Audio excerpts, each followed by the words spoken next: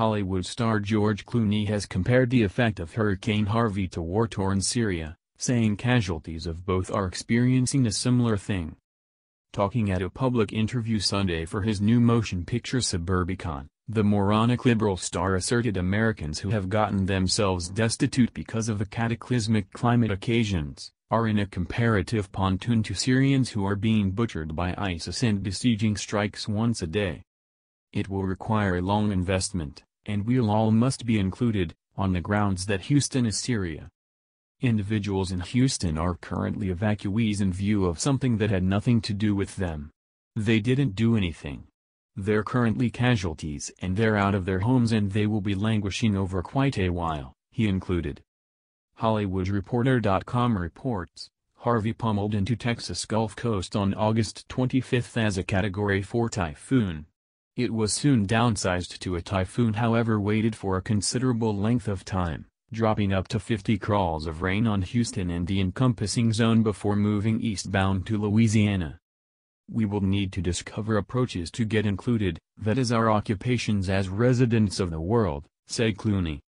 The Hollywood star coordinated Paramount's Suburbicon, which highlights Matt Damon and Julianne Moore as a couple up the creek without a paddle with a devious arrangement and a harsh parody penned by Joel and Ethan Coen, Clooney, and Grant Huslav. Moore, additionally in Toronto to help advance the film, said compassionate emergencies like in Syria and sea tempest-attacked Texas and Florida remind Americans they have to meet up to help each other. This is going on all around, with individuals being constrained out of their homes and their countries and are searching for spots to go. The main way we can help each other is by annihilating every one of these fringes and thinking internationally, said the performing artist. Damon said Suburbicon, a dramatization about extremely imperfect individuals settling on awful decisions in an apparently pure 1950s group, additionally has reverberation with the Trump period. You never know when you're making a motion picture. A ton of these present occasions, we couldn't have anticipated, said the performing artist.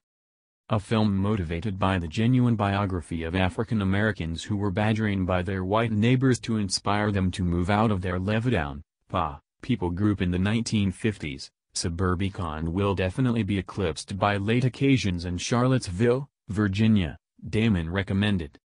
Everything was there, yet the cover hadn't been removed yet.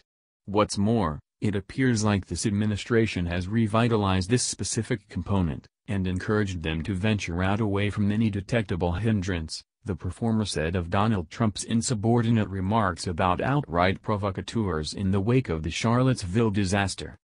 The U.S. president blended contention when he at first declined to single out the racial oppressors and neo-Nazis whose showing against the expulsion of a General Robert E. Lee statue had prompted brutality and the demise of a counter-nonconformist in Charlottesville.